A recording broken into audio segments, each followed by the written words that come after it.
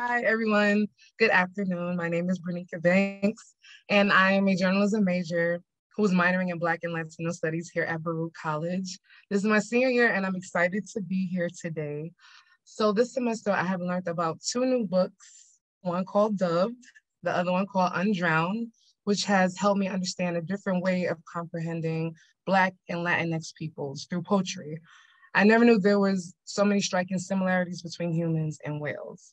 A quote that still stands out to me from the book Dove is this one: dream until you breathe, not from your mouth, not from your nose, but through your hair and through your skin. Dream until you claim the ocean.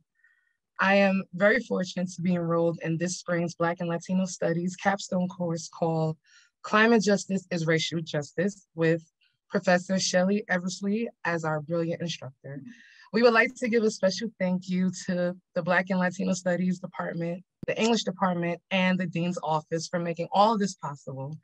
Please help me welcome the self-proclaimed queer Black troublemaker and Black feminist love. How do I say this word again? Evangelist. I just learned a new word today. Dr. Alexis Pauline Gumbs. Dr. Gumbs, we are so excited to have you here today. And everyone else, please, you are welcome to add your reflections in the chat, add your questions in the chat, the lessons that you might have heard in your listening, or the imaginations that you might have after you go beyond words and beyond the words that were Dr. Gumbs's words. And for those of you who don't know a lot about this topic, I am going to invite Christy Thomas, and she'll tell us a little bit about Undrowned and begin our conversation. Here we go, Christy.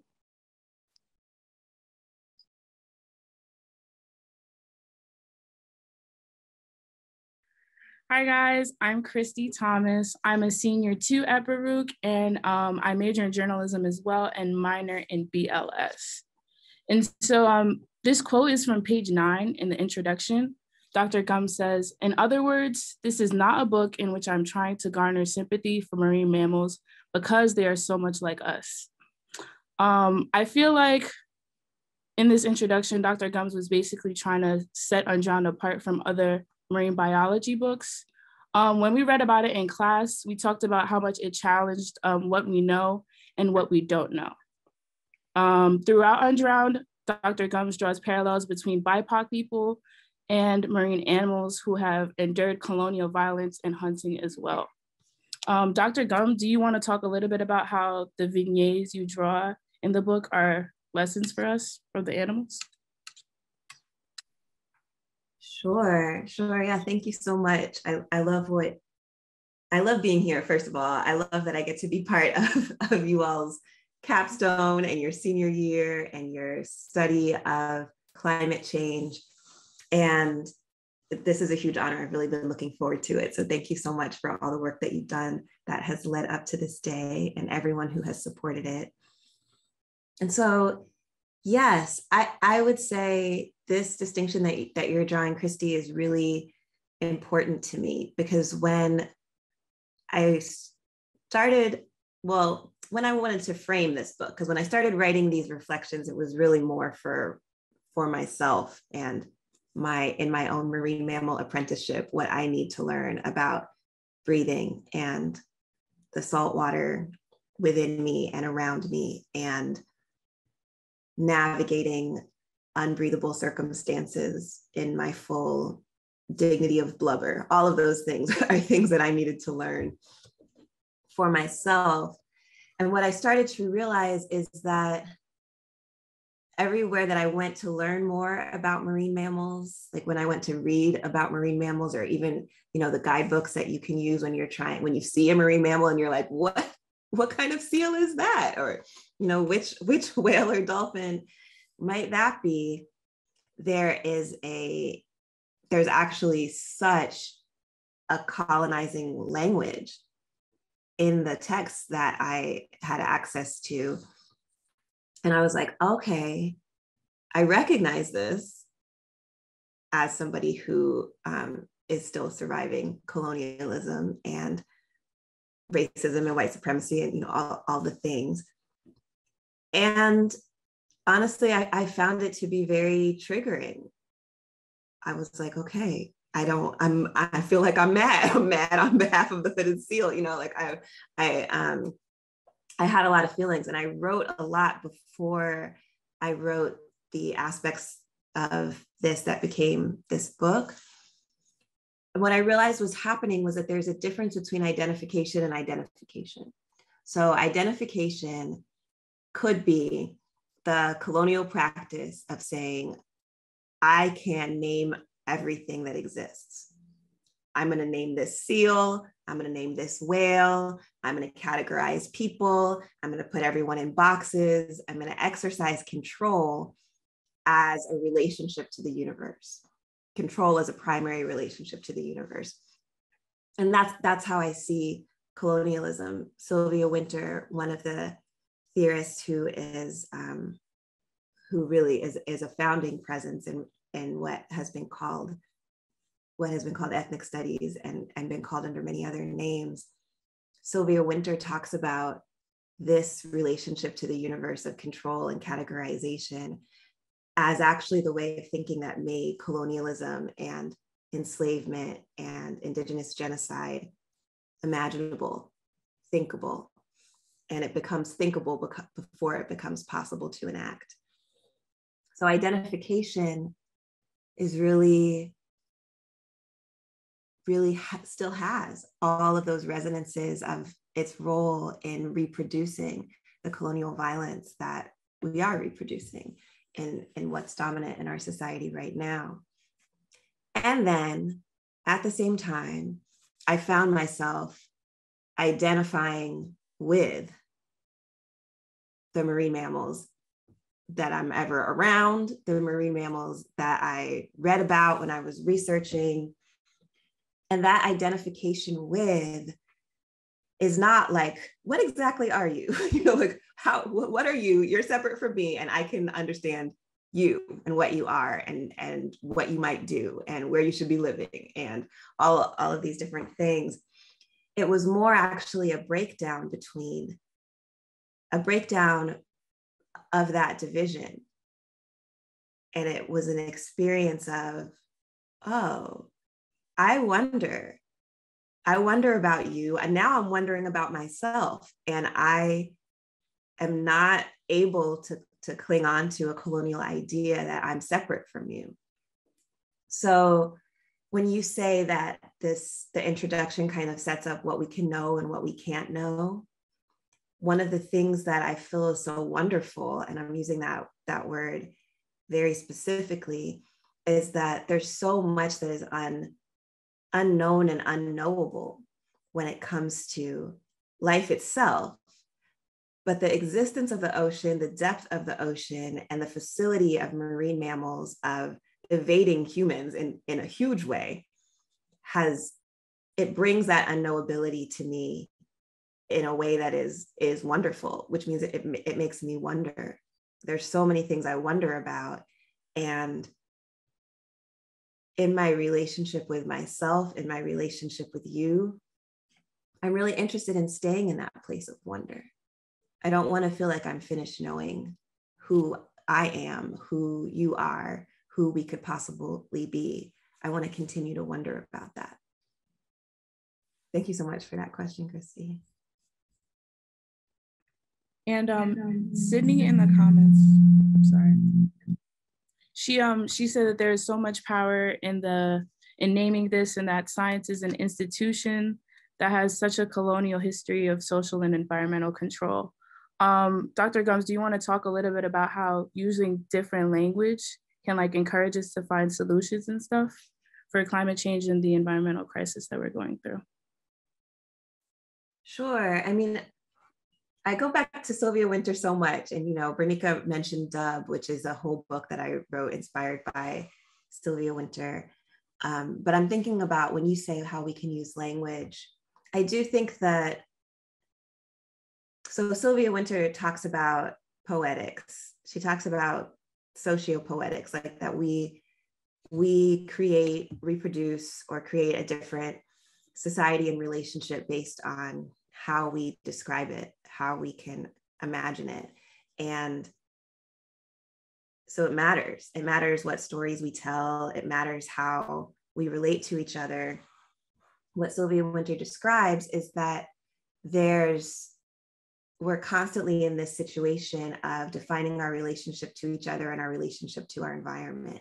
And the dominant way for that to happen, or that has been happening, is colonialism and capitalism, right? That's the language of it. Our relationships are mediated by the violence, the violent language of colonialism as a language and as actual violence.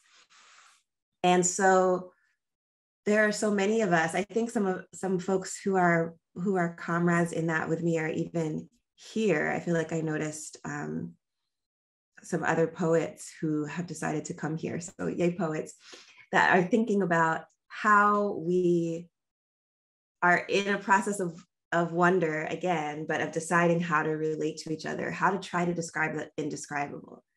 I mean, you can't really ever finish describing the ocean or a marine mammal or a person, right? There's this infinite possibility there. That means that we're always making a choice about how we describe and how we tell the story.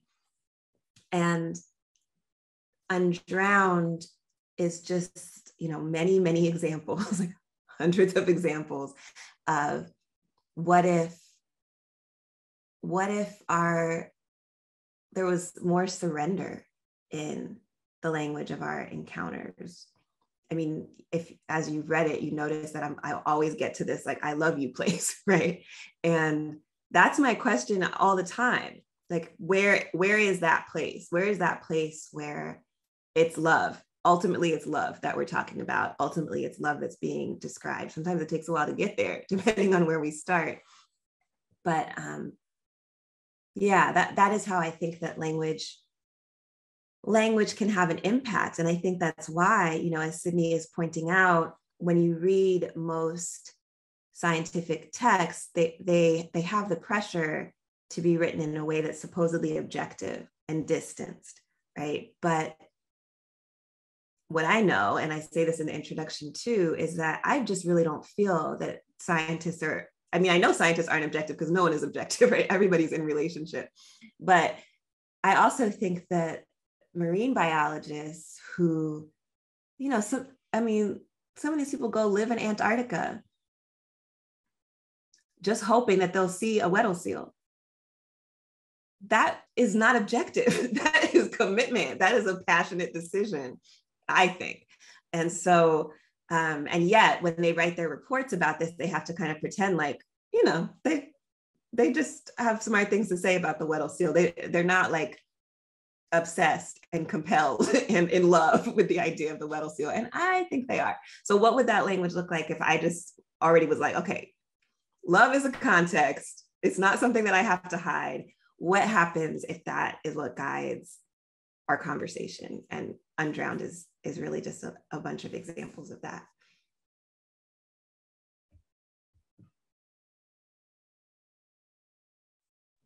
Hi, everybody. I'm Xavier Jones. I'm graduating in the fall, political science major, BLS minor. So I want to officially open it up for questions. Everybody, we've had some questions in the chat, and I'll start off by reading one of our classmates, Shabar. He has a question for you, Dr. Gumbs. He says, he wants to know why, or your inspiration behind this paragraph. So the quote is, "Oh, you rough mermaid, what are you teaching us about breath? Oh, massive vegetarian, what do we now that our listening is much smaller? I think you're more than evidence of deadline of the world in which skin is for sale at a premium. I think you are more than another testament of the stark implication of the European voyage." Yeah, thank you. Thank you for offering that, Xavier. Thank you for that question, Shabar. So that comes from, I think, what is like the first marine mammal meditation in the listening section. And it's about an extinct marine mammal, which unless they somehow regenerate, or unless they're somewhere in the ocean that we can't find them, if so, good for them.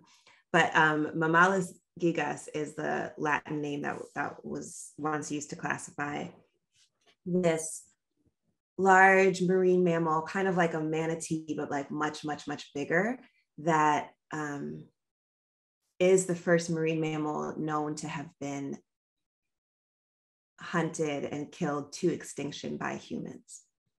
And so it was part of this European voyaging to the so-called New World to hunt, to colonize. Ultimately, there was a market for fur in Europe that was spurred by this voyaging, and these voyages would happen. And along the way, the people on the boats would kill this marine mammal, and that's what they would eat for the whole rest of their voyage. So only 27 years after they first noticed this marine mammal, it was extinct, is the research that I've heard. So that's the context, and what the folks who work with the fossils, the folks who think about like try to reconstruct what this animal's life would have been like, understand that it was a very quiet animal because of its physiology, but that it could hear really, really far. And I think about the listening of this particular mammal as part of what is lost because humans hunted it to extinction. And when in here where I talk about skin being for sale at a premium, I'm talking about the fur trade, because the fur trade and the economy of the fur trade is part of the conditions that led to this particular extinction. And I grieve for that. And the paragraph that Shabar is quoting is the point at which I'm like, I'm upset, I'm angry about it, I'm mad, I feel like it's really indicting. Like, what does it say about humans that like 27 years after you figure out an animal even exists, you killed every single one on the planet? And what does that say? And for some fur coats, so there's even more death implicated in all of this. And then this is kind of speaking to what I was saying earlier, what is the possibility? Where is the love? How is it more than just the loss? And I do think that the existence of this mammal and the fact that we at least get to know that this is a form of life that existed, that's related to us through our mammalianness, is more than evidence for everything that is wrong with our society that we already know. It could be an invitation to more listening. It could be a reminder of what it might mean to slow down. It could be an opportunity for reverence. It could be so many things. And that's what I'm reaching for in that particular part of that paragraph. Yeah.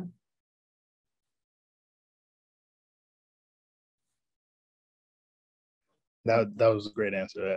Well, of course, it's got to be a great answer. But so let me just go back to let me look at some of these comments in between this last answer.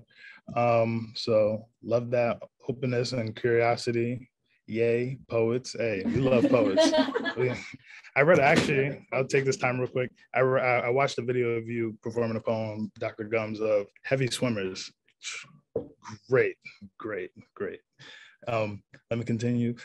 Claire, storytelling, imagination, and curiosity is so powerful. Very true. We use empirical data in our class, but we also use the storytelling as a big part of how we learn.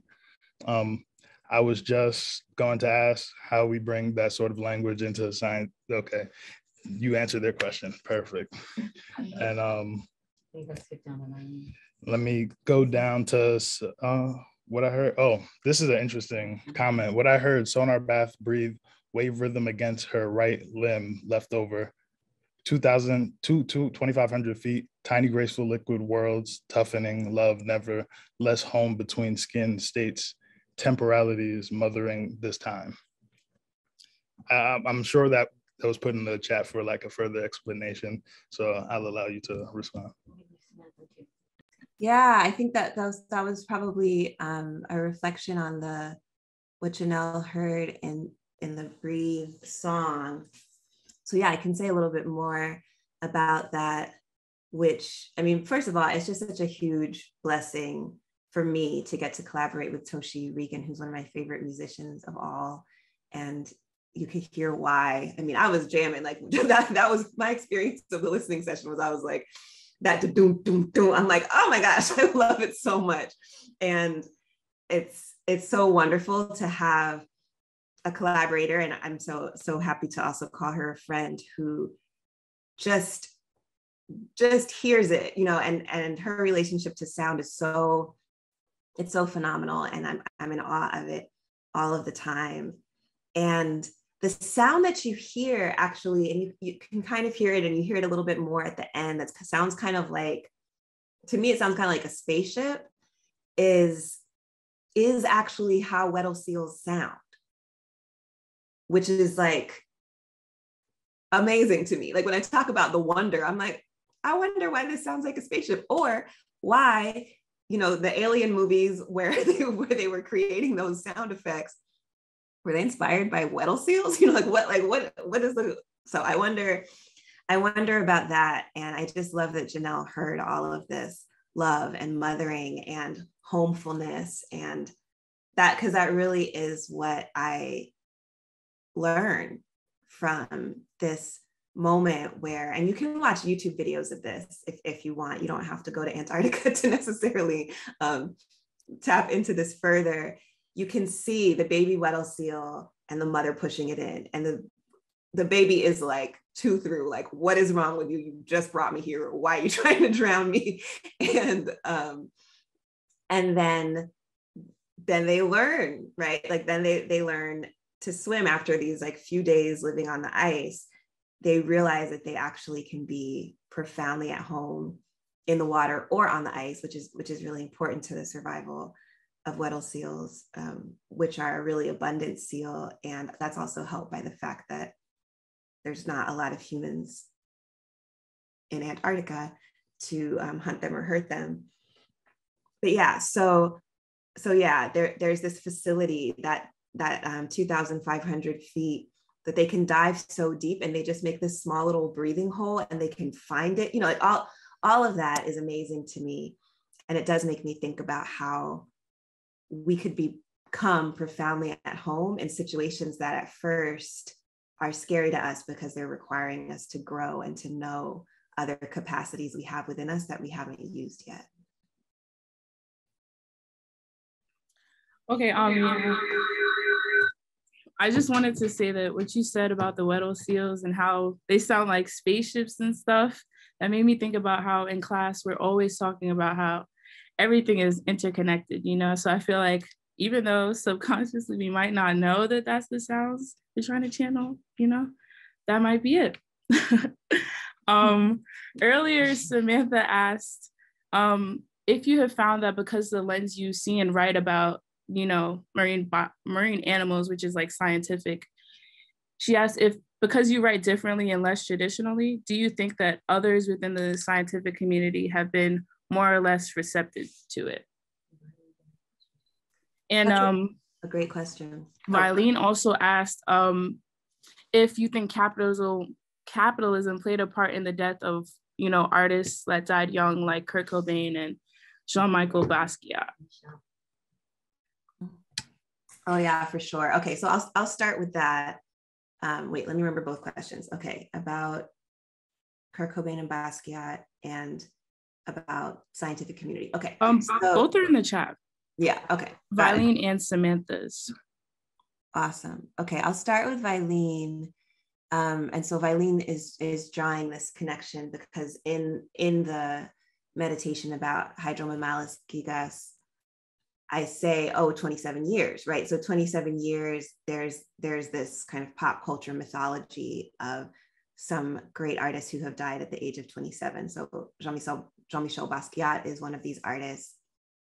Amy Winehouse is one of these artists. Kurt Cobain is one of these artists. Jimi Hendrix is one of these artists who lived to only be 27 years old, which is not as long as we would have wanted to have them, not as long as we would have wanted to be able to benefit from their artistry.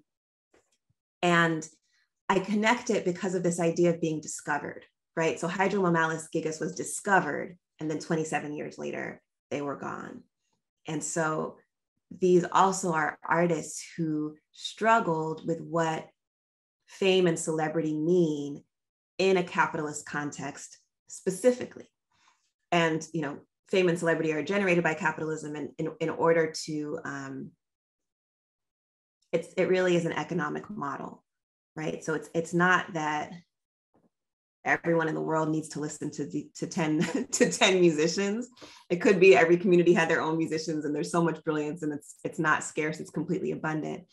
But in order to finance something like the music industry that we have, for example, or even, the profound elitism of the visual art industry that we still have, it takes something else, like a story about this mystique and a separation. And we can see over and over again the experiences that people have had where it wasn't sustainable. They felt profoundly isolated. They, in some cases, in the cases of people that I'm mentioning, engaged in self-harm and drug abuse. And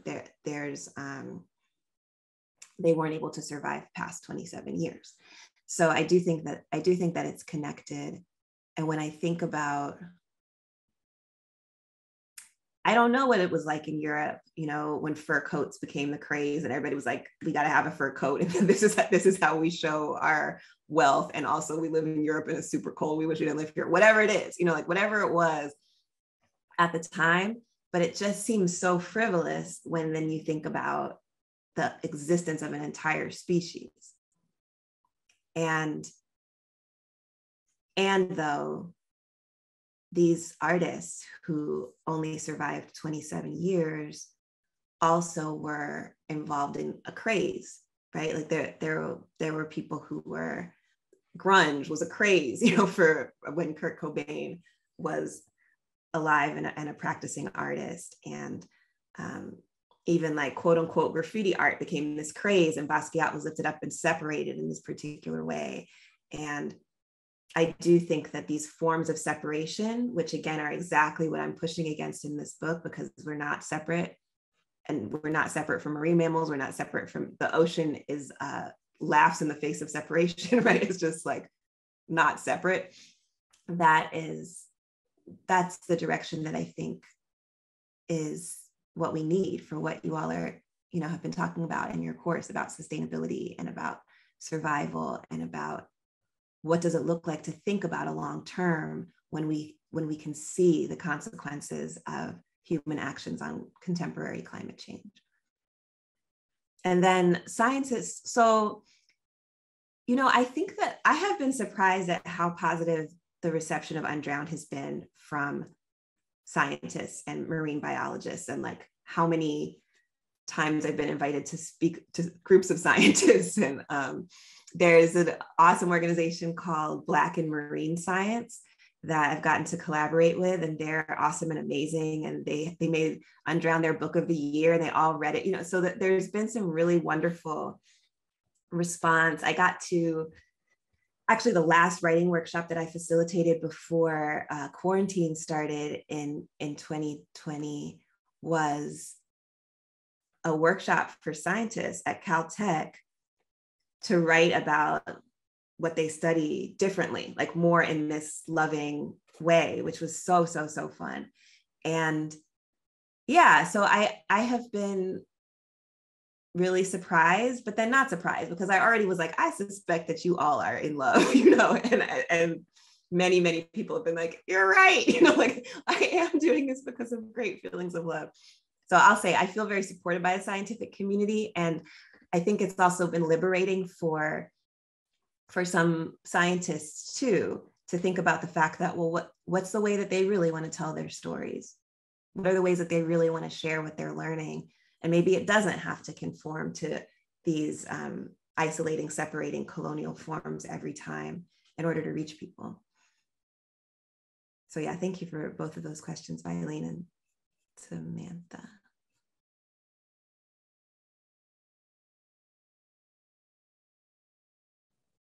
Thank you for that lovely answer, Dr. Gumbs. Okay, so I have another question from Professor Robles. Robles, sorry, Professor. Hey, Professor Robles. Oh, and another question. Okay, so first from Professor, the question is, can you expand on your notion of dub as intertextuality, conversation, and sound experimentation, Jamaican music legacy? For sure, for sure. So dub, my book Dub is called Dub because it's written after Sylvia Wynter. I'm just thinking about W, like the first letter of her last name. But of course, Sylvia Wynter is a Jamaican theorist, and I'm also Jamaican. And so dub music, the legacy, okay, represent. I am too, Dr. Yes. So that's part of the connection and part of what's so important to me about the way Sylvia Wynter theorizes the Caribbean and invites us into it as a theoretical and political space. And part of what also has shaped the political language and movements of Jamaica is dub music and a relationship to music that says we have a layered archive, right? So we have rhythms that we'll use, and somebody will use it this way, and then somebody else will use the same one, but they're saying something different. Often they're actually critiquing what the other person said. And it's this whole conversation that can happen through sound, and it happens in a space where a collective embodied space, right? Where people are involved in these ongoing conversations. And then out of that, in Jamaica, evolved dub poetry, which is a political call and response poetic movement that has certainly very much influenced me personally as a poet, but also again is this form that pushes against separation, right? Because in the dub poem, the poet created it and they're speaking it out loud, but they're speaking it in a way where you know where you come in, and there's a call and response there, and there's a participatory ethos to that. And so in diaspora, because as we just demonstrated in this chat, Jamaicans all over the world, right? We are in all places, and dub has become everything, right? D.B. Young, Anita Africa has created dub as a theater methodology and has an entire Sorplusi method of youth leadership and what it means to be a politically accountable artist. Okay, so all of that is to say, dub means many, many, many, many things. Of course, dub means in the film world and the technology world, it also has to do with sound recording over in other languages. We know there's all these different meanings for dub.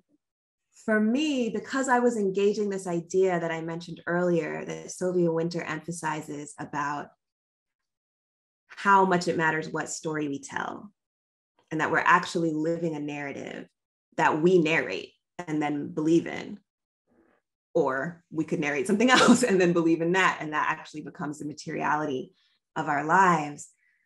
I was and have been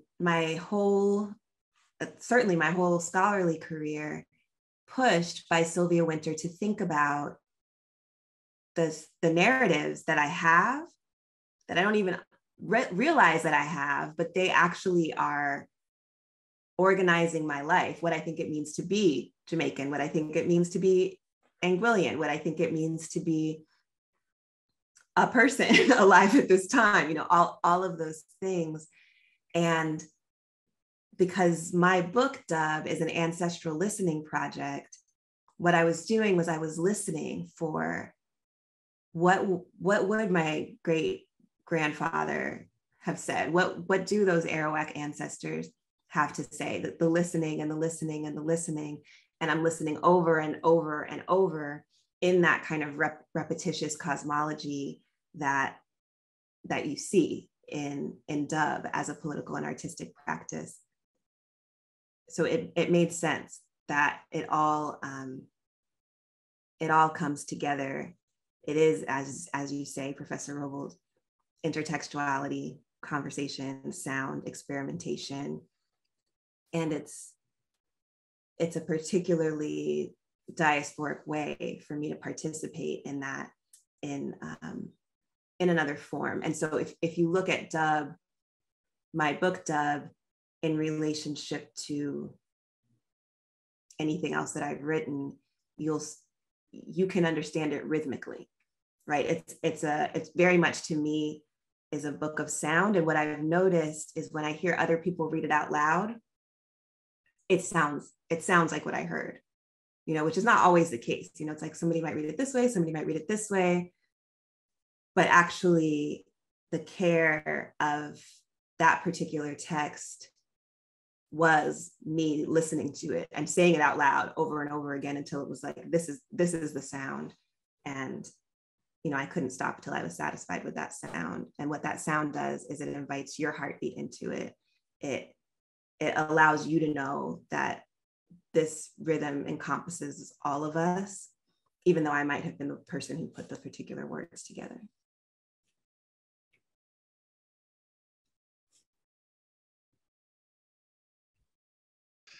Okay, another magnificent answer. Thanks, Xavier, and thanks for shouting out Heavy Swimmers. I appreciate. I watched that maybe 2 days ago, and honestly, I got chills listening to it. Your delivery was perfect. The poem itself was amazing. Appreciate it. But right now, I would love to share with you a quote from the book and kind of explain to you like where my mind was when I read it. Let me see if I can pull it up real quick. Or I have the text. Yeah. Everybody, go get your copy. Links in the chat. Okay, so this is page 67. It's the beginning of chapter 7, the be present section. And I'm not going to necessarily read the quote, but this section is about the Indus River dolphin. And you're talking about like how they learned how to come back from extinction.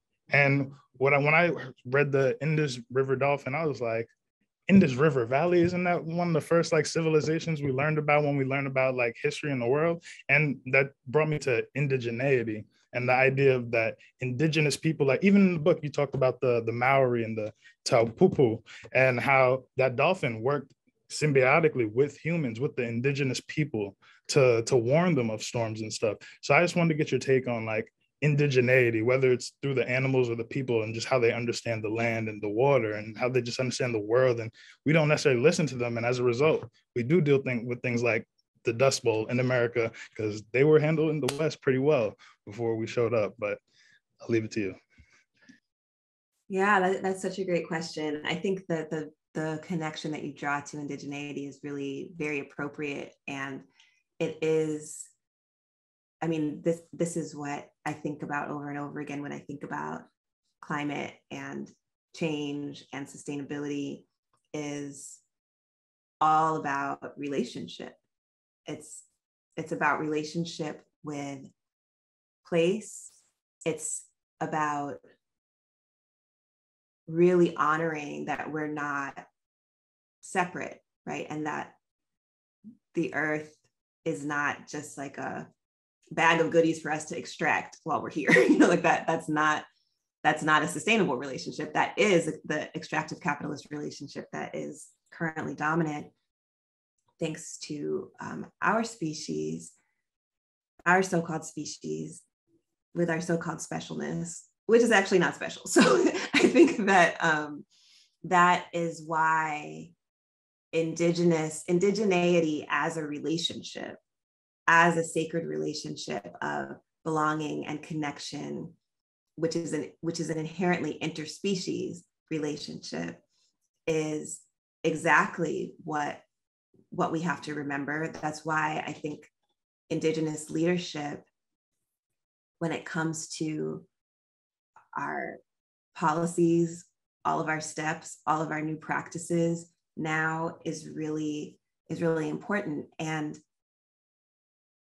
there's also an interspecies reality of indigeneity, right? There are plants, animals that are indigenous to particular places have been in relationship and adaptation with place for a long time. It's not something that's static, because, as I talk about, even with the Indus River dolphin, they have adapted over time, and all sorts of things have happened, like bandits at the, like all sorts of things have happened in the lifetimes of the Indus River dolphin, just that dolphin. And of course, that's only one example. And we also are in a process of adaptation. We also are in processes of migration, right? That cause us to adapt, that cause us to be in relationship with each other differently. And I just want to affirm that the indigeneity as a relationship, which is different from indigeneity as an identity, which, not to say that doesn't exist, but it's more complicated as an identity or as a category of the human, is what Sylvia Wynter would say, or genre of the human, is it's all coming back to relationship. And so part of what I realized between the process of writing Dub and also in the process of writing Undrowned is that the apprenticeship I'm talking about, like when I say I'm a marine mammal apprentice, it means that I am humbly trying to learn to be in relationship to my context in a way that emulates the expansiveness, grace, breathing, presence that I see marine mammals engaging. And so it's no coincidence that as I was writing this, I was always looking for those indigenous relationships. I was looking for pre-capitalist relationships, or I was looking for ongoing relationships of stewardship. Like, those examples are very important to me in the book because right, what I've already stated, what I'm pushing against is a colonial relationship to all of life. And so we need that decolonial relationship, which honors the existing of an indigenous relationship, not just before, but right now.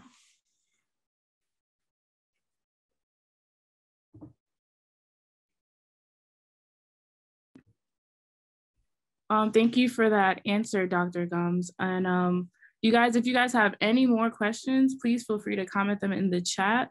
I'm gonna go back, or raise your hand, yeah. I'm gonna go back to a question that Giselle asked earlier about the metaphor you were trying to portray with dolphins and their connection, like, to humans, not just indigeneity.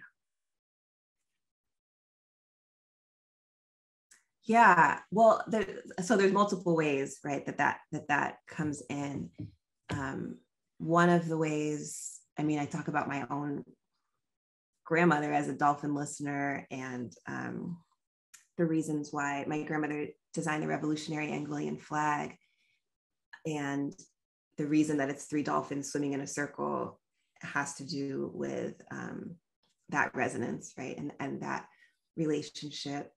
The relationship that I really ground us in the preface, and that I think leads to the title being Undrowned, is about the Middle Passage. And it's also in a literary lineage with Octavia Butler and Wild Seed, writing about the dolphins swimming alongside the enslaving ships as they made the transatlantic journey. And so I think about those relationships. Earlier, you all brought up this connection between the fact that this is something I draw out in Undrowned, that the enslaving ships and the whaling ships are in many cases literally the actual same ships used for both of those purposes. And understanding that the pre-existing kinship, a pre-existing mammalian kinship,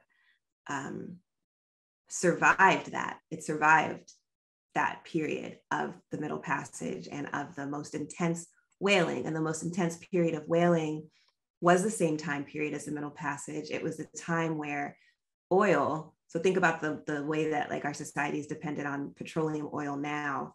All of that was actually oil from marine mammals, blubber oil that was taken from whales. Literally every lamp that was in the United States at that time was lit by the death of whales. So so I think about that connection in multiple ways. I think about what it means for those types of predatory relationships to be the preconditions for a whole society. Like that we don't have anything that we would call the history of the United States without the stolen labor, the stolen people, the murdered whales. It just doesn't exist without that. And so it's not surprising that the United States continues to reproduce that. And part of what helps that happen is that it's unacknowledged, right? And we see that there's even this effort to not teach anything about slavery in the schools. All of those things are connected.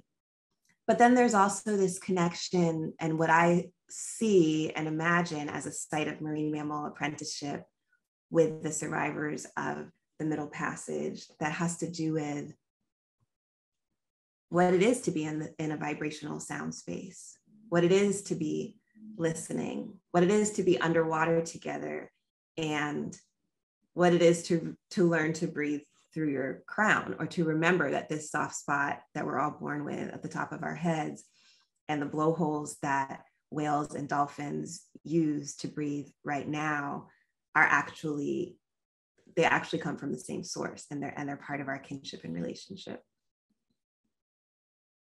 I could talk about that forever, but I'll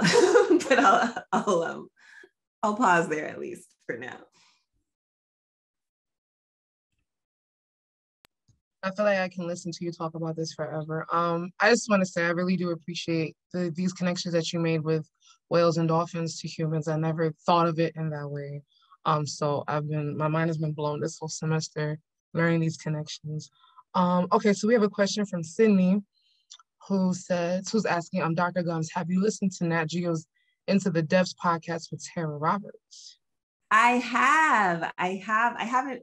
Well, it's not finished, right? And I don't think I've listened to the most recent episode, but I have listened to that podcast, and I learned about it from a friend of mine who's interviewed on the podcast, Ayanna Flewellen, who is an archaeologist. She's a Black feminist archaeologist, and she is part of Divers with a Purpose, which is what Tara Roberts, explorer Tara Roberts, that's what they call you when you're a National Geographic official. Explorer Tara Roberts is a part of Diving with a Purpose, and describes her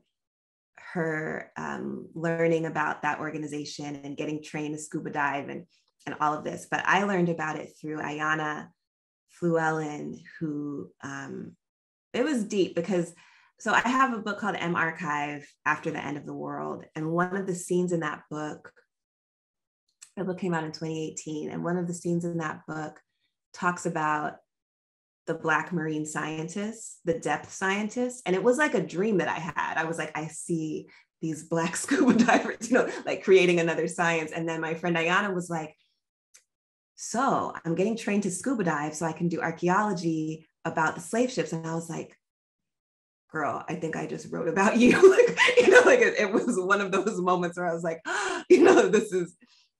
this is real. And that was, Archive was one of those experiences where I wrote all of these scenes that I was like, this seems like it's in the far future and it's on another planet. And then it would be like, oh no, this is actually right here, right now. So all that is to say, I think I'm super excited about that podcast. I'm super excited. There's an issue of National Geographic where Diving with a Purpose, there's like photos, there's a photo of my friend Ayanna in there. So yes, I listened to it and I recommend everybody else listen to it too. It's really, really great. So yeah, we read the book edited by Ayanna Johnson. It's called All We Can Save. We read a couple passages from it early in the semester. Are there any questions? No? Do I ask one? Oh, thank you, Dr. Gumbs, for coming out. And you did amazing. We loved your book. Your answers were really great. Yeah. Thank y'all so much for inviting me. Thank you everybody who came. Thank you for just allowing this longing that I have to be a part of your experience and a part of your lives, and creating such a wonderful way to share it with the community. I'm impressed. Y'all did great. I love the questions, and I hope we get to keep in touch and have more conversations in the future. And we are so happy that you came. Thank you so much, Dr. Gumbs. We know that time is elastic. It's also very precious. And so we appreciate you making time for us and to meet with us. And we thank everybody who came into our Zoom room with their questions and their ideas and their listenings. And our class is all excited. They're here with their cameras off. We are about to go into spring break and think about resting and breathing and maybe even having a laugh. Thank you so much to the English department, to the Dean's office. Dean Jessica Lang is here, and to Beth Harpaz from the English department, and Anthony Mira for helping us with our tech. And of course, our fabulous hosts, Bernica Banks, Christy Thomas, and Xavier Jones, and everybody from the BLS Climate Justice is Racial Justice class. I love you. I love you. I love you. I love you, Dr. Gumbs. Thank you. Thank you. Our class, we say love a lot, and I love y'all. Thank you for coming, everyone. We will post the recording on our class blog. So if anybody wants to follow along on our readings, or if you just want to hear this again, you can find it on our Climate Justice is Racial Justice class. Thank you, everyone. Thank you. Love y'all too. Bye. Thank you, Dr. Gumbs.